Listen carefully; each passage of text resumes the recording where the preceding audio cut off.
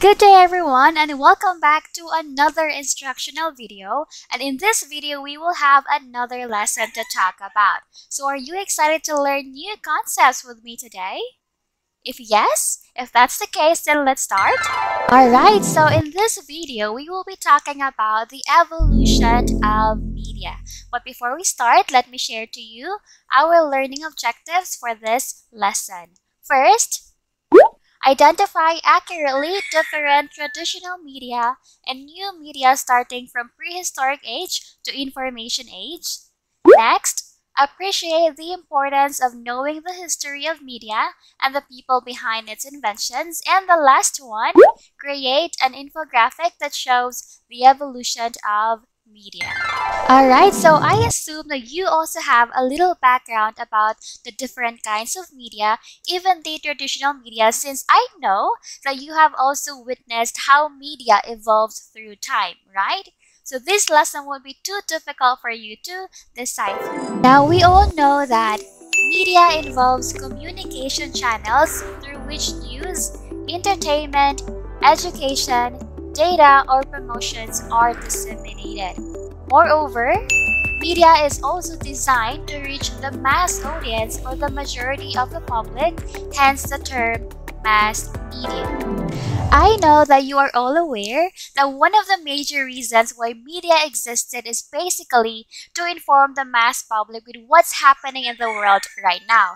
That's why we have things such as newspapers, televisions, magazines, radio, telephone, and internet, and many more. So all of those things existed for the sole purpose that all people should also be informed. But have you ever wondered how media and information became what they are now? I'm pretty sure that you are all well acquainted when it comes to new media, since you are born in the 21st century or the I generation.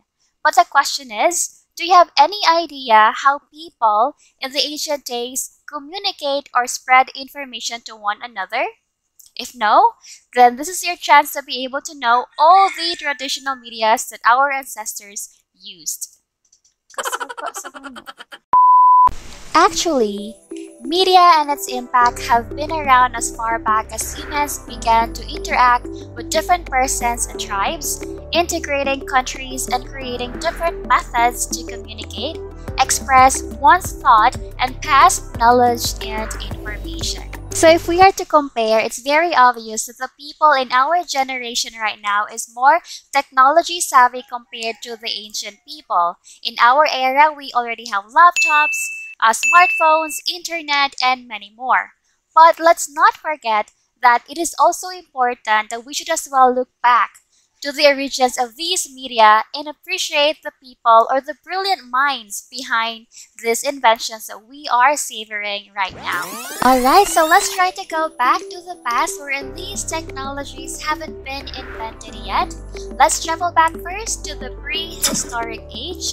This was before 170s, or the time before the existence of written or recorded history. And in this time, archaeologists believe that a system of writing had not yet existed during this era. So in this time, people only discovered fire, developed paper from plants, and forged weapons and tools with stone, bronze, copper, and iron. As prehistoric men learned how to sharpen their tools and use them for hunting, they also acquired the knowledge on how to use these materials in carving stone. Eventually, this paved the way for them to create their own way of writing. And these prehistoric men learned how to etch on caves. They drew on caves what they see around them, such as animals and nature. And these people also used these crude stone tools to create objects, which are now considered rock art. And the two kinds of rock art during this era are the following. So we have here the petroglyphs. These refers to carvings or engravings in rocks or caves. So as you can see in the picture, we can observe some symbols engraved on the rocks that maybe shows their way of living before. And we also have here pictographs. These represent words or phrases through symbol and used to refer to sketches or paintings that usually depict nature, early people's way of life. So as you can see, This is quite obvious compared to the first picture. Here we can see sketches of animals like a cow and a horse, I guess. And these pictographs are commonly found in caves. That's why we have here some examples of cave paintings in that era. These are painted drawings on cave walls or ceilings, mainly of prehistoric origin. So again, in this era, people normally carve what they usually see around them, like animals or nature. And after some time, people began to discover making clay tablets. So these were used as a writing medium, especially for writing in cuneiform throughout the Bronze Age and well into the Iron Age. So these are examples of clay tablets in this era. Cuneiform is actually a system of writing used in the ancient Middle East, and it was the most widespread and historically significant writing system in the ancient Middle East. And aside from cave paintings and clay tablets, people also began to discover papyrus. It is a plant and material similar to thick paper that was used in ancient times as a writing surface. So those are some of the things that existed during the prehistoric age. So let me repeat, we have petroglyph and pictographs such as cave paintings, and they also have clay tablets and papyrus. So now let's proceed to the second era, which is the Industrial Age. And in this era, most people associate factories and machines to Industrial Age. And this age began in the 18th century in Great Britain, when the country made drastic reforms to improve their economy, and technology shifted from using hand tools to operating power-driven machines. Moreover, selling of goods boosted during the Industrial Age, and the concept of mass production or manufacturing of goods in large quantities was introduced in this era, increasing the demand for bigger and better machines. And also, special equipment were fabricated to meet the specific needs of different factories. The Industrial Age actually began from 170s to 1930s when people used the power of steam, developed machine tools, established iron production, and the manufacturing of various products including books through the printing press. So when the steam press was invented during this era, the printing of materials like newspaper became much faster, cheaper, and easier. And this printing press was made possible after Johannes Gutenberg created the device for applying pressure to an ink surface resting upon a print medium such as paper or cloth, and thereby transferring the ink.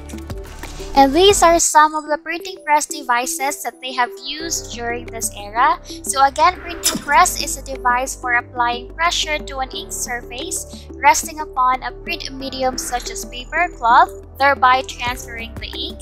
And one of the examples of the newspaper that was published during this time was the London Gazette. So this was published in 1640. It is a serial publication containing news about current events, other informative articles about politics, sports, arts, and so on, and advertising. It is usually, but not exclusively, printed on relatively inexpensive, low-grade papers such as newsprint. But aside from publishing newspaper, people invented more, and they discovered the typewriter. So it is a mechanical or electromechanical machine for writing characters similar to those produced by printers' movable type. It operates by means of keys that strike a ribbon to transmit ink or carbon impressions into paper. So before laptops were invented, we actually had this one, and the first typewriter was developed by Christopher Latham Scholes. He is actually considered as the father of modern typewriter and the man behind the QWERTY typewriter keyboard. And until now, we are still using this QWERTY keyboard even in our smartphones, right? So we should really take some time to appreciate these geniuses for inventing such things, because without them, our life wouldn't be as easy as we are right now.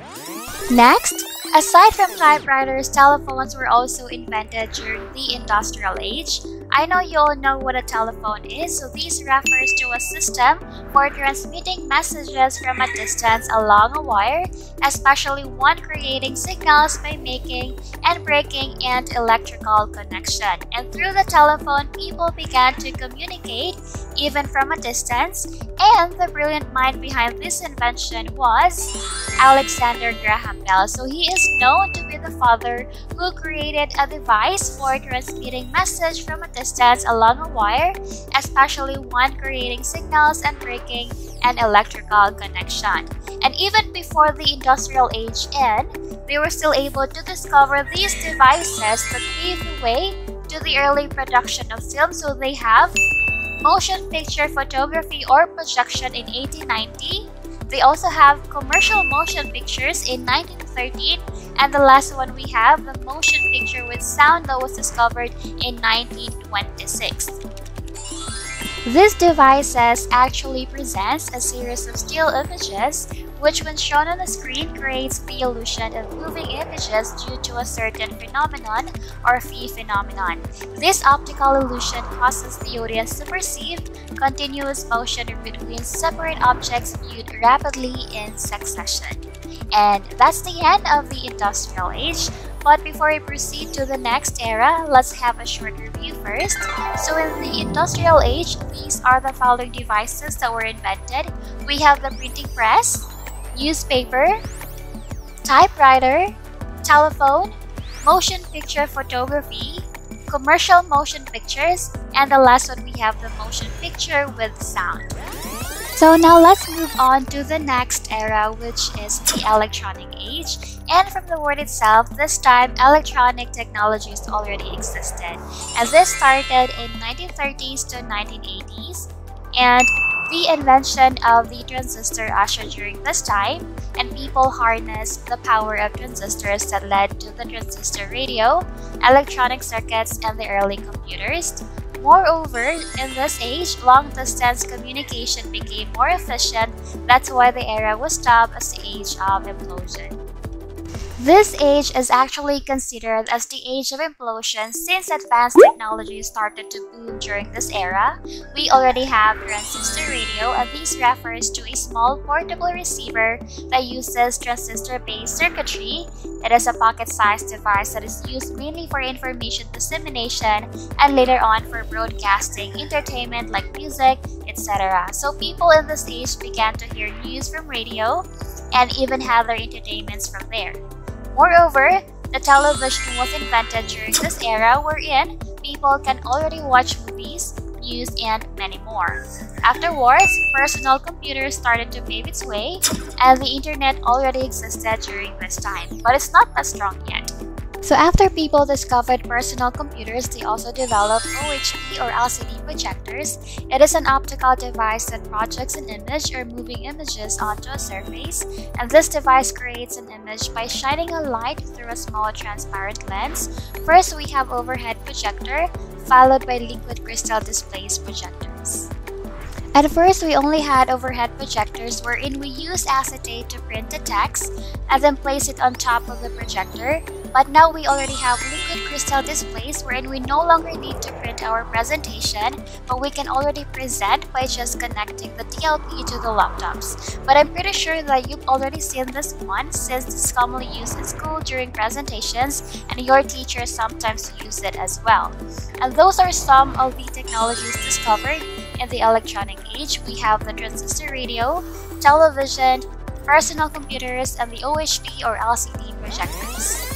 So now let's proceed to the last era. We have the information age. So this is already our generation right now. So this started from early 190s to early 2000s. And in this era, the internet paved the way for faster communication and the creation of the social network. People advanced the use of microelectronics with the invention of personal computers, mobile devices, and wearable technology. And the last one, voice, image, sound, and data are digitalized, and we are now living in the information age.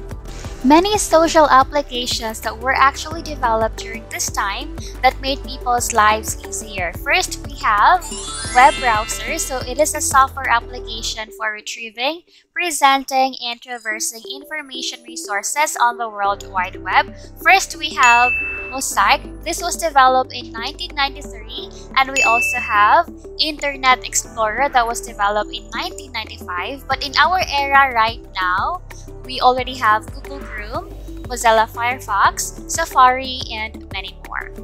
After web browsers, blogs were also developed during this time. So it is a discussion or informal website published on the World Wide Web consisting of discrete, often informal diary-style text entries or posts. So we have one example, the Blogspot that was developed in 1999, and we also have the LiveJournal that was developed in 1999, and the last one is the WordPress that was developed in 2003. But these blogs are actually very old, and I don't think you're still familiar with this one.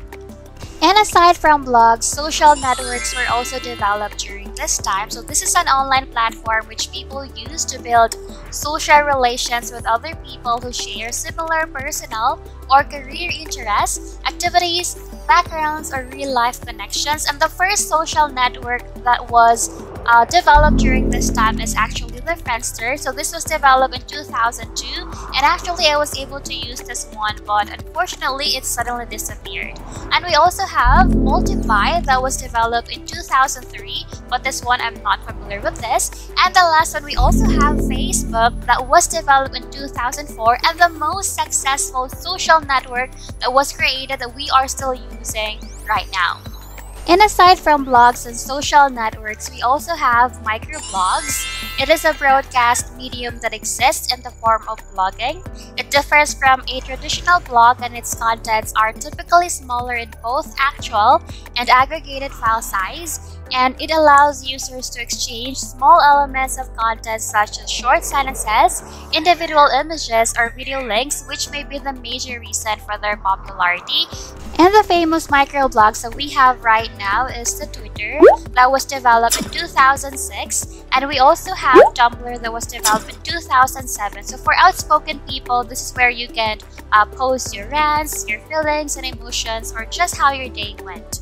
Next, we also have video. So this is an electronic medium for the recording, copying, playback, broadcasting, and display of moving visual media. And one of the famous applications that produces video is actually the YouTube. This was developed in 2005, and we have here one example of a video, Pretty Savage by Blackpink. I'm sorry class, I'm a Blink fan, so let's try to play this video and enjoy watching.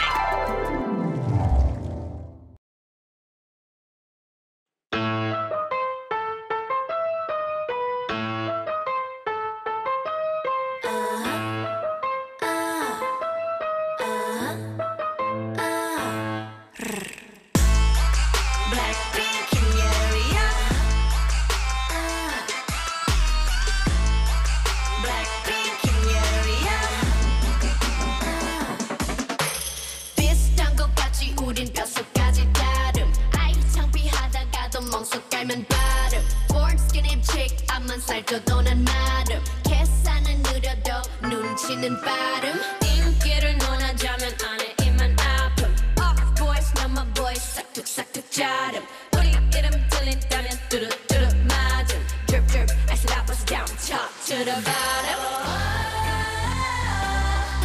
검은색 분홍빛 Chill up in it make it lit like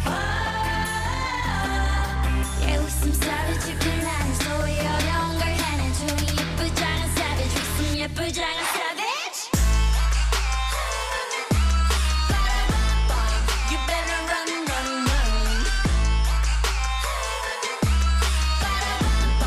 You better run run run All my diamonds stay yellow all bright bright Got 'em blind can't find me I'm out of sight If you mad stay mad we not alike S-A-V-A-T keep it pretty pretty savage 비슷한 걸 걸쳤지만 겉에부터 다름 짠하고 나타나면 카페부터 가름 블랙했다 핑크했다 내 맘대로 바꾸면 질투가 문제야 Maybe I'm the problem Come on spin it, make it rain like.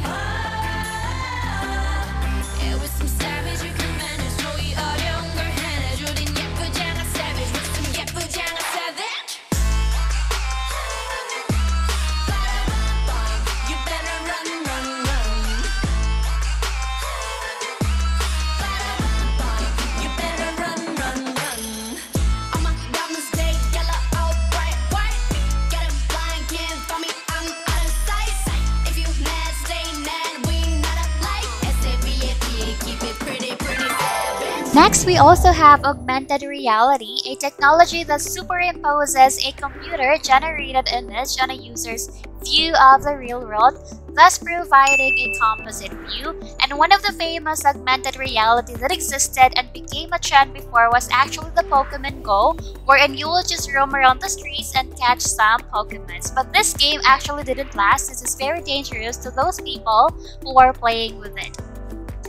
Next, we also have virtual reality. This is a computer-generated simulation of a three-dimensional image or environment that can be interacted with in a seemingly real or physical way by a person using special electronic equipment such as a helmet with a screen inside or gloves fitted with sensors. So in this case, we can really say that some people became unsatisfied with playing games using their hands or their mobile devices. So they created something that could give them a glimpse on how it feels to be in that virtual world. So I have here one example of a virtual reality. So please prepare since you might be dizzy after watching this video.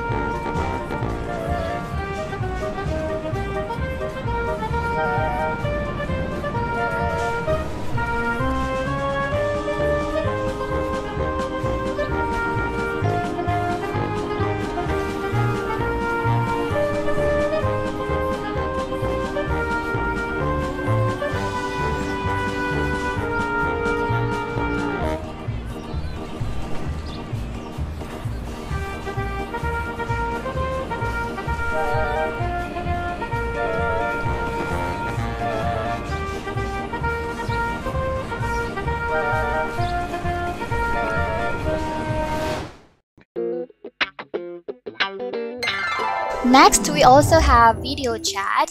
This refers to a face-to-face conversation held over the internet by means of webcams and dedicated software. So this video chat is actually accessible to all people right now since we already have Messenger, Zoom, Google Meet, and many more. Next, we also have different search engines. So this refers to a software system that is designed to search for information on the World Wide Web. So unlike before that people really need to go to the library to look for information, but now we already have access to Google wherein we can search different information that we need. And this application was actually developed in 1996, and we also have Yahoo that was developed in 1995, but this one is really not that active compared to Google. Next, we also have portable computer.